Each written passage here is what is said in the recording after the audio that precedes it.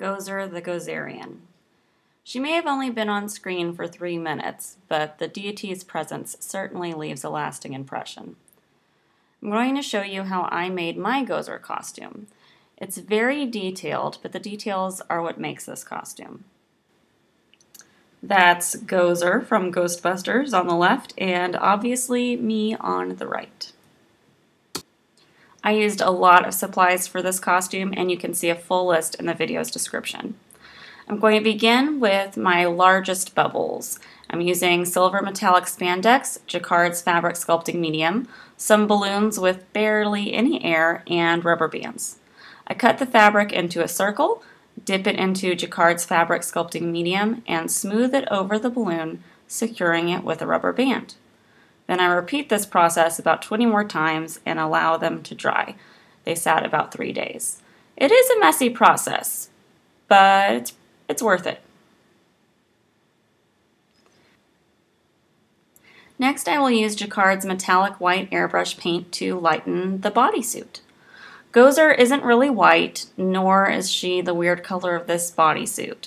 She's somewhere in between, so I'm just going to lighten it up a bit. You don't have to be skilled with an airbrush for this project. Just try to cover the whole thing a couple times. The end result is a slightly iridescent cream. You can see the original color on the inside there. Now, I will not be using glue guns for the traditional purpose of sticking things together. I'm going to make some webbing. Gozer's costume has many transparent layers, one of which seems to be sort of cobweb-like. So using a glass surface and some hot glue, I'm going to make several little webs. They will catch the light nicely and add an element of intrigue. Simply layer hot glue on the glass and peel it off. I made mine look a lot like a cobweb, but you could really just make it go in a circular shape and layer it upon itself. Anything organic looking, really. Voila! A weird deity web. Let's check on our metallic bubbles.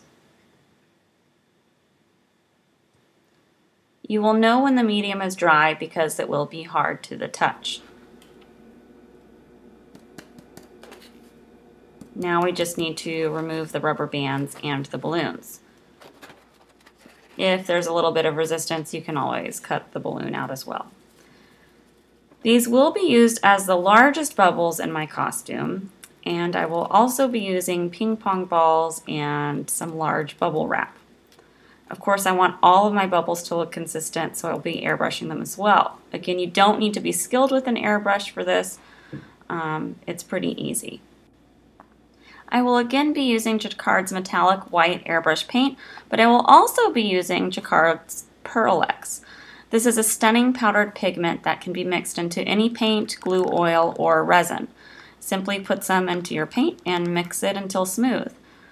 The pigment powders do vary slightly, so you may come across one that doesn't travel smoothly through your airbrush.